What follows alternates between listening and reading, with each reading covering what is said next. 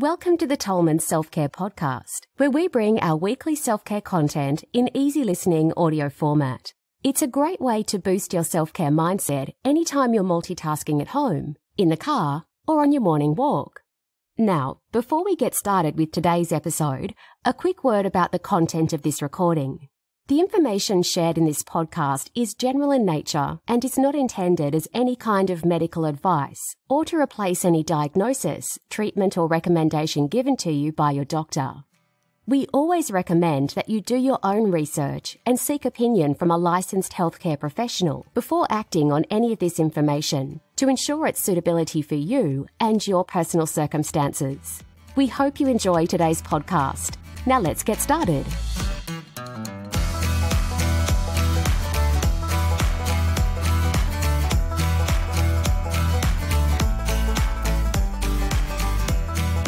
Steps to finding greater purpose. Feeling lost or having a lack of purpose is becoming increasingly common. A changing world, exposure to incessant social media and the pace of modern-day life can quickly wear us down, depleting us of energy and time to pursue our true passions. All of this can contribute to us feeling directionless, unhappy and unfulfilled. But it doesn't have to be that way. Finding your purpose and moving towards it can be achieved when you have clear intention and follow a process. So if you feel adrift, unmotivated, anxious or depressed in any way, keep listening. Here, we offer 5 simple strategies and steps that can help you lay the groundwork for finding a greater sense of purpose and satisfaction in your life, no matter where you are right now. 1. Figure out what drives you. The very first step to finding purpose is actually fairly simple. Figure out what makes you tick. Specifically, you need to identify what truly brings you positive energy or passion, because this is what needs to be amplified. At first, this might seem an intimidating task, but when you boil down your daily and weekly activities, you need to get clear on whether or not they are overwhelmingly serving you or draining you. This is an essential first step. Once you've crystallized a few things that make you feel most alive, you're well on your way to finding purpose. Most people never take the time to simply identify what is important to them, and this is a vital part of self-care. Things that drive you can be almost anything.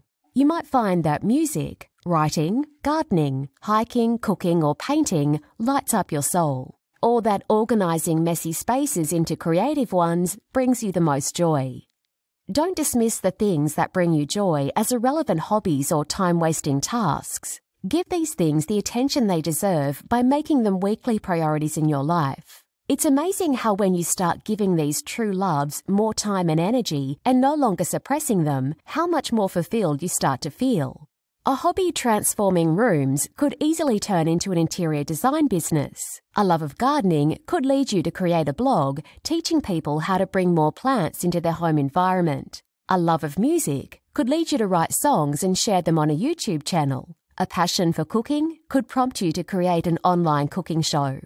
Of course, you don't have to share the things you love with the world. However, a sense of purpose usually comes from not only living your passion, but finding a way to share your love and light with others. At its core, being of service to yourself and others is truly what having a purpose is all about.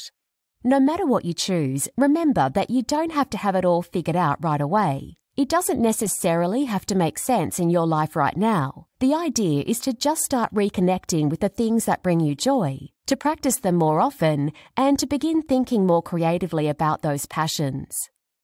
2. Make a plan. Once you've identified a passion, dream or goal that drives you, that you want to bring more energy or intention to, it's time to make a plan of action. This is where many fall short and start to feel lost again. Most people have no idea where to start or simply don't take the time to lay out an action plan. It doesn't need to be complicated, but if you can think through and write down the steps that can help you move towards your passion project or goal, you will be making more of a subconscious commitment to yourself. By writing down the steps in a journal or by scheduling your weekly passion project time slots, you start to make things real. It's so important to get the ideas out of your head and onto paper and scheduled. If there are multiple steps to the plan or goal, your action plan should have concrete steps with reasonable deadlines and measurable results. Your steps shouldn't be vague or broad, like become a better piano player. They should be more specific, such as complete intro to piano theory within 1 month. Your action items should also be bite-sized so that you don't get overwhelmed. You're in this for the long haul, so you don't want to burn out on step 1. Plus, you'll also feel more accomplished and motivated as you check steps off your list, making it more likely that you'll reach your end goal. 3. Take action every single day. Once your plan has been laid out, it's time to take action. You don't need to accomplish something every single day, but your goal should be to do some sort of action towards your end goal every single day, no matter how small. For example, if what drives you is health and fitness and you'd love to become a personal trainer, every day doesn't need to be completing a module towards your new certification, posting an exercise on social media, or finding a new client. It can be as simple as completing your own workout for the day or adding a daily blog to your business website. The reason for doing this is to keep your driving force front of mind constantly. You want to avoid getting complacent or allowing yourself to procrastinate. With small, even tiny, steps each day, you'll get closer and closer to your end goal and keep the momentum going. You want the process of achieving and maintaining your purpose to be something you think about and work toward every single day, so that it becomes as ingrained into your day as brushing your teeth. 4. Use your support system. Everyone has a support system, but so many of us neglect to use it. It might be because we want to avoid burdening others, or we feel that our success has to be reached independently to be legitimate. Whether your support comes from family, friends, colleagues, or even online forums, their support will help you stay on track and stay focused on your purpose. You might even find an accountability buddy so that you can both keep each other motivated and accountable. No matter how you use your support system, make sure that they do support you and your goal. If you find you're constantly having to justify yourself, or if you feel defensive, they might not be the right people to help you find and maintain your purpose. 5. Banish fear. The last, but possibly the most challenging step is overcoming your fears and past failures. Finding your purpose is one thing, but sticking with it despite all the obstacles you might face is quite another.